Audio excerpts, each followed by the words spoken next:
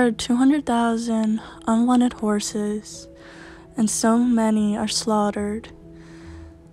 All these horses don't know the feeling of love and trust from a human. They just live their lives not knowing what love is. I never knew what the better half of me was until I met my best friend. At first, he was vicious, mistreated, and didn't know what love was. When I first met him, all I saw was teeth come at me. But when I looked in his eyes, all I saw was kindness wanting to come out. When we brought him home, he didn't trust anybody, didn't want to be near anybody. But I kept trying because I knew he wanted to want somebody to love him. I could not feel a connection with him since I lost my best friend that I had before him a few months before I met him. I still missed him so much, and I was scared that he would replace him. Weeks went by, and he started to trust me every second, every day. And in his eyes, I noticed that he's come to love me for who I am.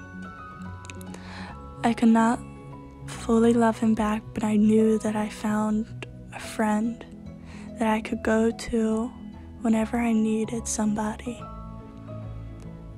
But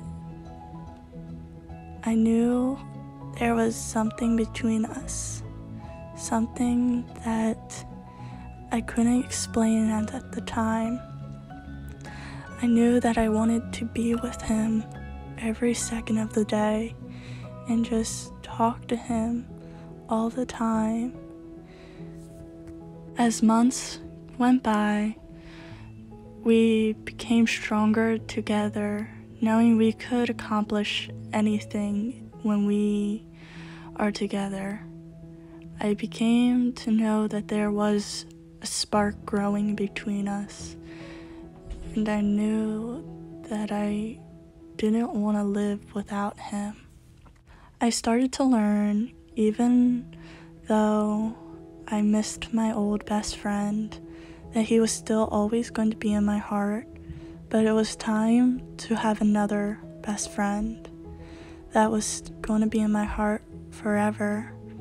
As we grew stronger together, he's started to feel every emotion in my body, even before I even knew it.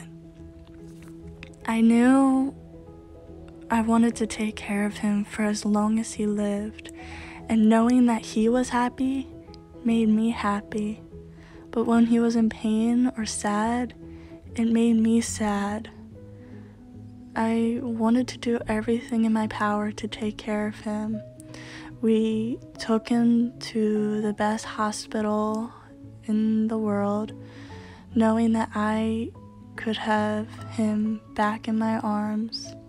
But the day he stayed the night, it was like a part of me wasn't with me. It felt like part of my soul left for a while. The bond between us was so strong that we knew what each other thought, that we knew what we wanted, but I knew he was my goofball, and he might have been a jerk to other people, but I knew he loved me.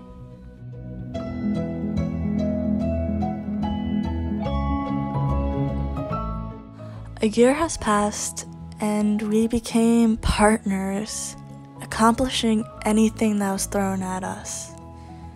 And he became my soulmate, my teacher, my therapist, and even my sanity. He became my life, and well, the best thing that's ever happened to me. People say I saved him, And that, it could be true, but for me, he saved me and made me the best part of me I could ever be.